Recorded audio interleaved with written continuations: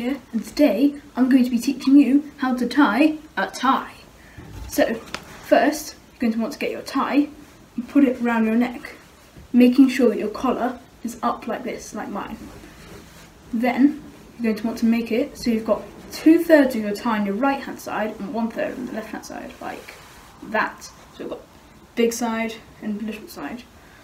Then you're going to want to cross them over, like 1, and then another 1, 2, and then 3, so that you've got the small side on your right, the big side on your left. Then you're going to get your big side, tuck it up underneath the loop underneath your neck. Then tuck it through the hole that you've just made by putting it up, making sure that you put it down to make it nice and tight.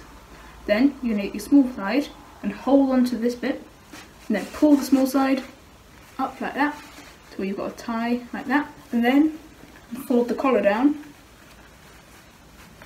There you go, tied your tie.